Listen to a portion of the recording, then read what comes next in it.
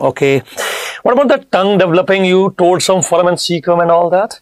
Yes, that is to be discussed now. But I got a question for you. What is it? It is asking the tongue development all except.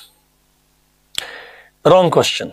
Why? Because it has no answer. But still, you have to give one answer. Which one will you give? I think second arch. Why? Because it has minimal contribution. Correct. Because second arch has minimal contribution, that is the answer. Otherwise, all of them are contributing. So, what about tuberculum impar then? What is this hypobronchial eminence? What is this lingual swelling? That we will discuss, but keep your answer as second arch because it has minimal contribution to the developing tongue.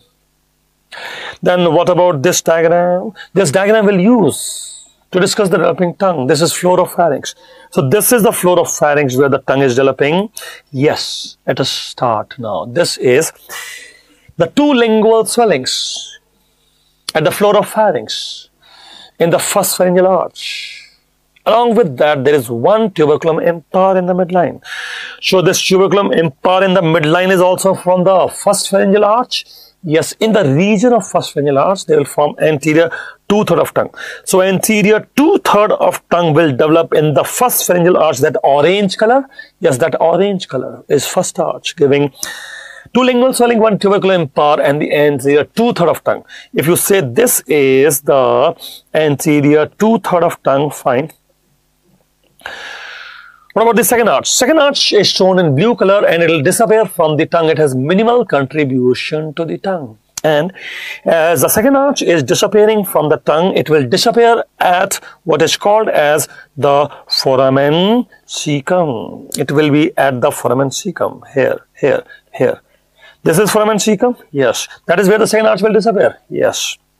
You mean to say second arch do not contribute to the tongue at a greater level? No, it will disappear at foramen cecum. So it is the third arch which is yellow color here. It is the third arch which is yellow color is contributing to posterior 1/3 of tongue. Posterior 1/3 of tongue.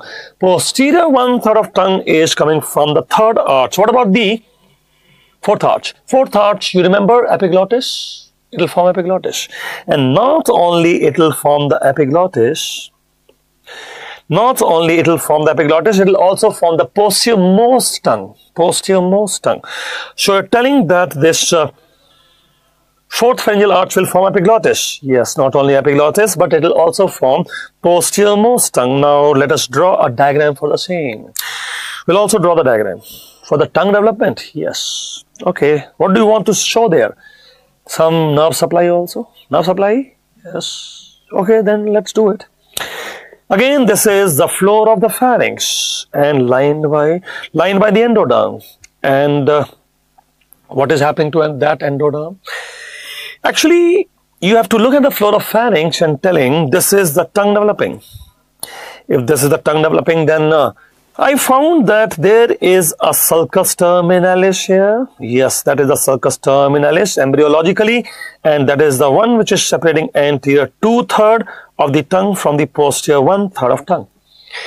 So you are telling that this is tongue developing in the floor of pharynx and there is a sulcus terminalis which is separating anterior 2/3 of tongue from the posterior 1/3 of tongue. Yes, and that is where we have the foramen cecum, and that foramen cecum is having some endoderm, and that endoderm at the foramen cecum will form the thyroglossal duct, and that thyroglossal duct will form the thyroid gland. If you remember, we have discussed that earlier, that at the floor of pharynx there is some endoderm of the foramen cecum forming the thyroglossal duct, forming thyroid gland. But the question is, they're asking, thyroid gland develop at the junction of which arch? Thyroid gland develop at the junction of which arch? What do you think? Which arch? Junction.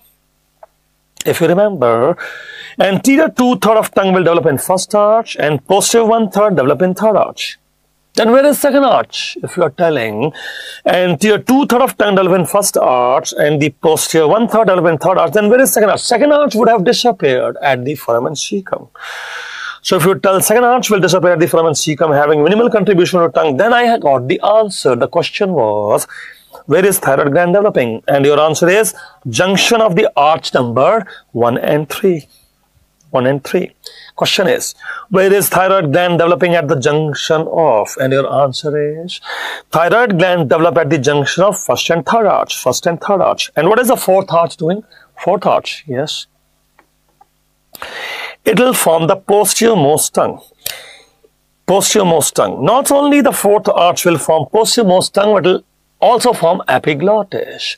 So fourth arch will form the posterior most tongue and also form the epiglottis? Yes. Can you tell me what is the nerve of fourth arch? Nerve of fourth arch, I know, branch of vagus. Yeah, which branch of vagus is the nerve of fourth arch? That is superior laryngeal nerve, supplying epiglottis. And superior laryngeal nerve, which is branch of the vagus nerve of the fourth arch, not only supply epiglottis, it will also supply posterior most tongue. So posterior most tongue and epiglottis have same nerve supply. Yes. Posterior most tongue and the epiglottis has the branch of the vagus superior laryngeal nerve, nerve of the fourth arch. What is the nerve of third arch? It is the glossopharyngeal. What is glossopharyngeal supplying? Glossopharyngeal nerve of the third arch will obviously supply.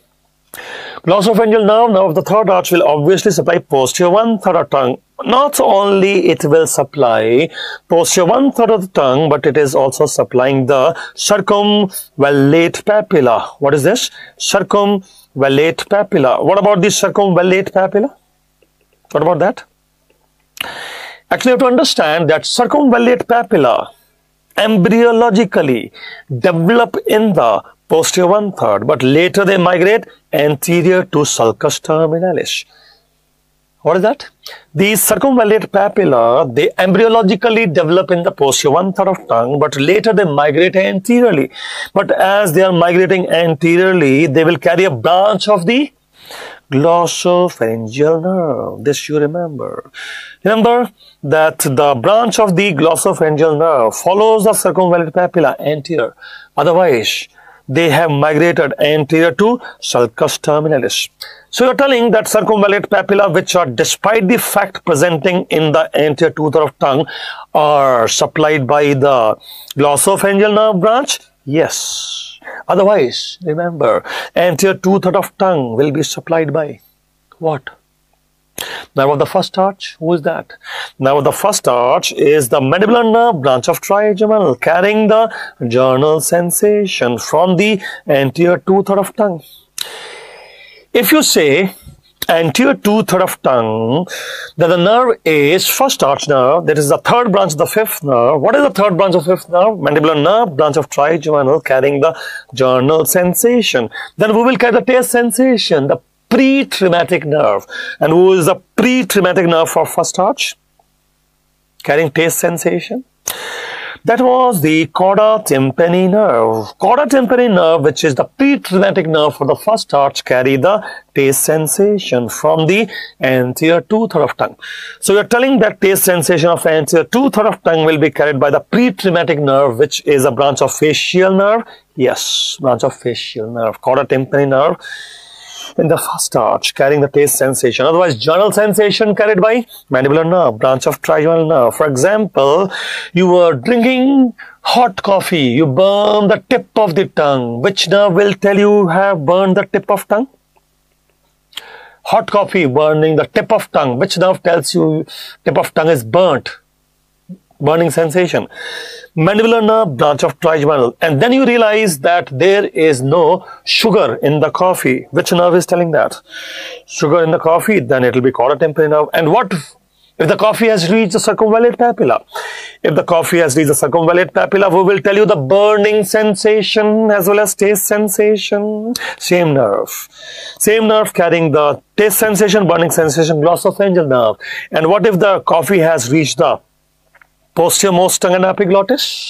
If the coffee has reached the posterior most tongue and epiglottis, then epiglottis taste as well as burning sensation of the tongue is carried by branch of vagus, which is superior laryngeal nerve. You mean the superior laryngeal nerve is carrying the journal sensation as well as taste sensation of posterior most tongue and epiglottis? Yes, that you remember. Now, understand tongue. In the beginning, epithelium is endodermal. So, tongue in the beginning, epithelium is endodermal. Yes, what happens later? Later, you will find tongue is growing outside, outside, outside. You know the rule What rule? The rule is any external opening is lined by surface ectoderm. So as the tongue is growing outside, anterior 2/3 of tongue epithelium is changing into surface ectoderm. Now, you are trying to say in the beginning tongue epithelium is endodermal. Yeah, because tongue developed at the floor of pharynx, the tongue epithelium was endodermal in the beginning. Later tongue is going outside. So anything which is outside is lined by surface ectoderm. So what happens later is anterior 2/3 of the tongue epithelium is surface ectoderm and the deeper epithelium is still endodermal. If you say the deeper epithelium is still endodermal and the anterior epithelium is ectodermal, then I think I will have a endoderm-ectoderm junction at the sulcus terminalis. Correct. At the sulcus terminalis, you have the endoderm-ectoderm junction. And tongue is developing from 3 germ layers. How the tongue is developing from 3 germ layers? Just now you saw. Some part of epithelium endodermal, but the tongue itself is from mesoderm. What is tongue? Some connective tissue and muscles from mesoderm. When you say some epithelium is from the ectoderm and some epithelium is from the endoderm, and the tongue is basically mesoderm because tongue is connective tissue and muscles. You know where the tongue muscles come from? Occipital somites. If you say tongue muscles come from occipital somites, I think tongue muscles do not develop in the pharyngeal arches. No. Eyeball and tongue muscle do not develop in pharyngeal arches. Eyeball and tongue muscles do not develop in pharyngeal arches. Then where is the eyeball muscle developing from? Pre-otic myotomes. Pre-otic myotomes in front of ear. Pre-otic myotomes. Then where is the tongue muscle coming from? Post-otic myotomes. Post-otic myotomes. What is post-otic myotomes? What is otic? Ear. So you're telling eyeball muscles come from pre-otic myotomes? Yes. And the tongue muscle come from post-otic occipital myotomes? Yes, occipital myotomes. Post-otic myotomes. Okay. If you say tongue muscles come from post-otic, otic means ear, post-otic, then what is the pharyngeal arches doing? Because you told tongue is developing pharyngeal arches.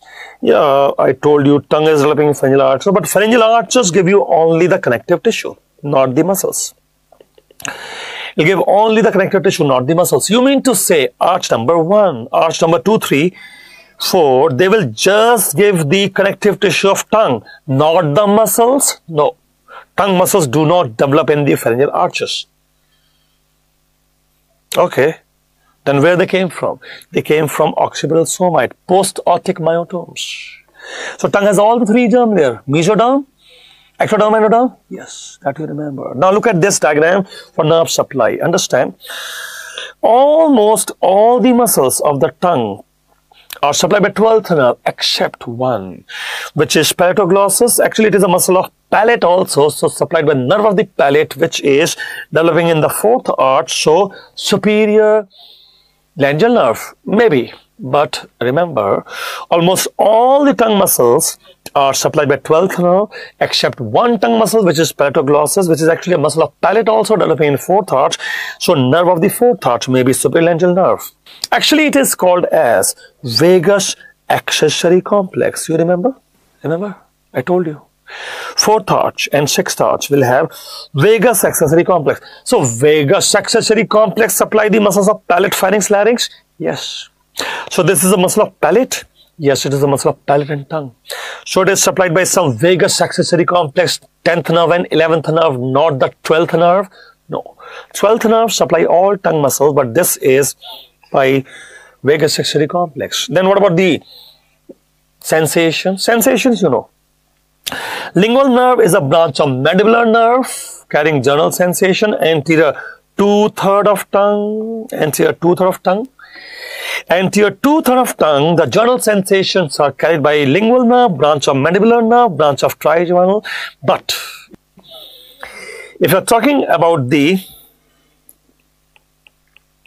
posterior 1/3, then you will find that there is glossopharyngeal nerve. Glossopharyngeal nerve. Even the circumvallate papilla. Glossopharyngeal nerve. This is circumvallate papilla, this is circumvallate papilla. So that is circumvallate papilla, yes. And that is the glossopharyngeal nerve, yes. Then what is the posterior 1/3? Of course, posterior 1/3 is glossopharyngeal nerve.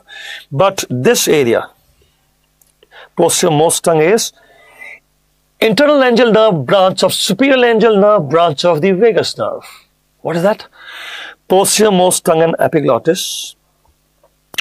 Posterior most tongue and epiglottis. So posterior most tongue and epiglottis is, this is epiglottis? Yeah, that is epiglottis. So this epiglottis and posterior most tongue, who is supplying? Internal laryngeal nerve, branch of superior laryngeal nerve, branch of vagus nerve. So all that you have to remember. Let us look at a question also. This question is asking taste pathway from circumvallate papilla. So what is your answer? They are in front of the sulcus terminalis.